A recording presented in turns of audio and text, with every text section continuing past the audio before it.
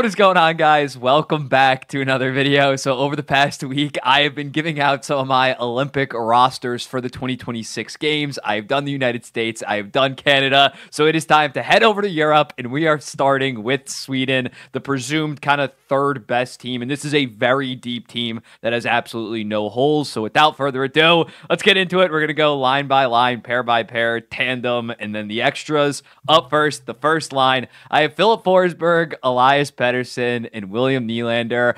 I think that these are probably the three best forwards, at least the three best forwards right now, and these guys are all still kind of young. Forsberg is either like 28 or 29, so in 2 years, he's still going to be very elite, but I really like the overall dynamic of this line. You have the fantastic two-way playmaking center in Elias Pettersson. You have the freak playmaker, kind of all offense guy in William Nylander, and then Filip Forsberg would kind of be your goal scorer on this line. This guy has put up 40-goal pace a bunch of times in his career. Not saying Pettersson and Nylander also aren't good goal scorers in their own right, but I think all these three guys bring different things to the table, and overall it would form a very good line for Sweden to be rolling out in terms of a first line. Second line, Leo Carlsson. I think in 2 years he's probably going to be the second best Swedish center in the entire NHL. Right now, he's already playing 18 minutes a night, on pace for like 50-ish points. So in 2 years, maybe not absolute top 30 player in the entire NHL, but in 2 years, I think he's going to be a point per game two-way guy. Then we got Jesper Bratt, one of the best players in transition in the entire NHL, as well as Mika Zibanejad, who hasn't been that good in terms of 5-on-5 this year, but still has an absolutely lethal shot and is a good offensive player. Similarly to that other line, I think there's a lot of different pieces in this line that overall form a very good one. Again, speaking of Bratt, the speedy winger, the two-way reliable 6'3" center in Leo Carlsson, and then kind of your more traditional goal scorer in Mika Zibanejad on the wing compared to playing the center position where he's not the best defensive player. I think Leo Carlsson makes a lot more sense in that center position for that second line. This is a pretty gross second line. Third line, my doppelganger, Joel Eriksson Ek, centering Adrian Kempe as well as Lucas Raymond. Joel Eriksson Ek, I have talked about him a lot, obviously. One of the best two-way centers in the entire NHL. Doesn't quite have that high offensive ceiling, so I'm going to throw him on a third line, more of a third line, not defensive line, because Kempe and Raymond aren't Selke level guys, but still a solid two-way guy. Kempe, fantastic goal scorer, 40 goals last year, 2 years before that, 35 this year, yet again having another solid season.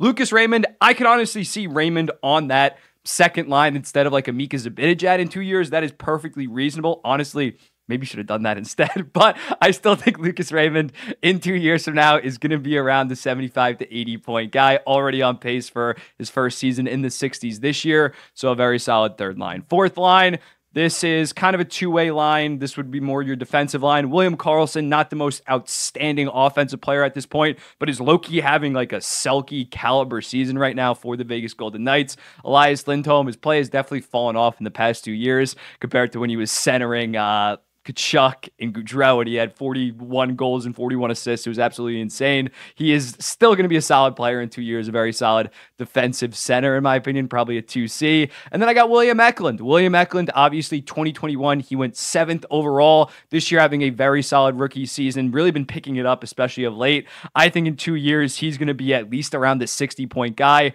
So this is kind of your fourth line, two-way guys, and then kind of an offensive spark plug in William Eklund on your fourth line. Over the defense.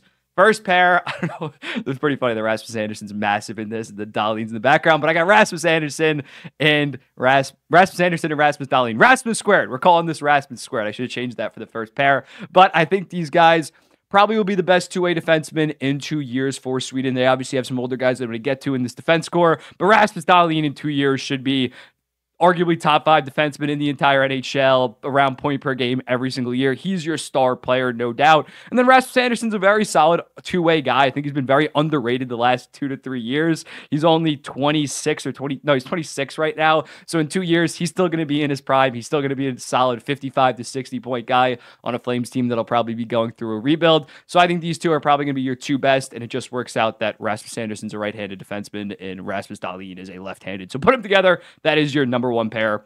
Not really a debate in my opinion. The second pair, I got Brodeen and I got Erik Karlsson, kind of like a yin and yang. Yes, Karlsson is playing better defensively this year, but still more so known as that puck-moving guy that gets up in the play and is an offensive threat. Then you got Brodeen, the perfect defensive defenseman to play with a guy like Erik Karlsson. So I think for your second pair, this would just be so balanced and so good in my opinion. So I think you trot these guys out and just have fantastic offense as well as fantastic defense, potentially. Third pair, a little bit of a weird one. These guys are both left-handed defensemen. There wasn't another right-handed defenseman that I loved, so I think I would just plug a Hampus Lindholm on the right side. I know that's easier said than done, but I think considering the drop-off to the guy, that would be the next right-handed defenseman up. I think it is big enough that you just ignore that.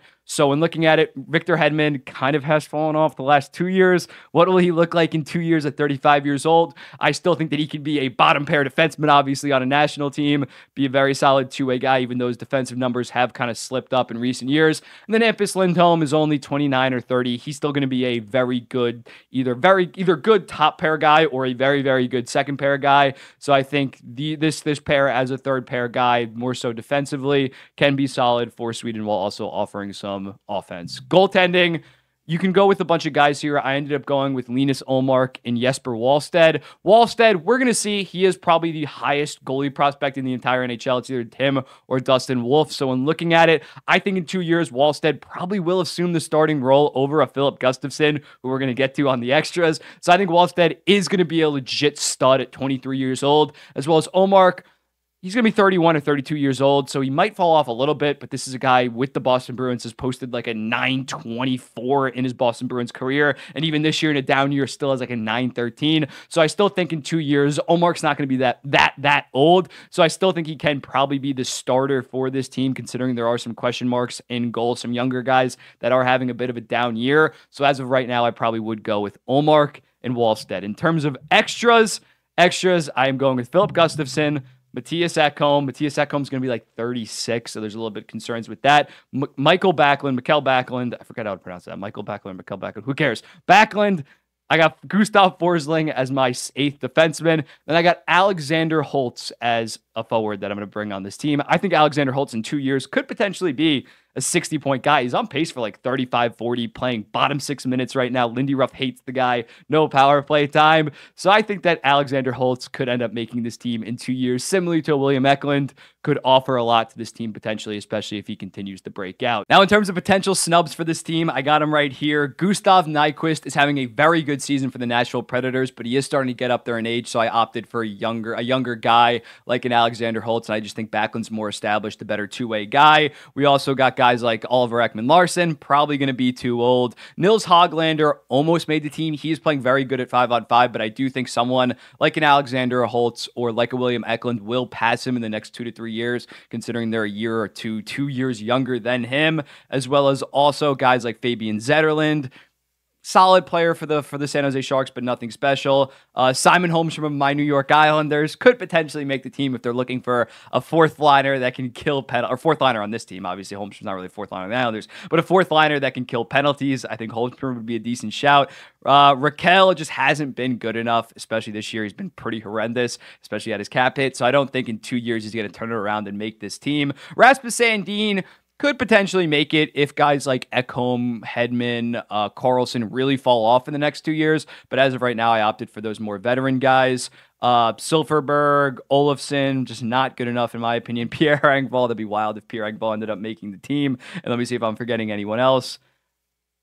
No, I think that's Marcus Johansson. Erik Gustafsson's up there in age. Alexander Wenberg's having a bounce back year, but wouldn't really be my pick. So yeah, that's it. Here's the full team. First line, pretty loaded. Second line, third line, fourth line, first pair, second pair, third pair, goalie tandem, and then we got our extras. But let me know in the comments, what do you think about this? What would your team Sweden look like? And I'll be seeing the next one. Let me know in the comments what team you want me to do next. I got to repeat it. I'll be seeing the next one.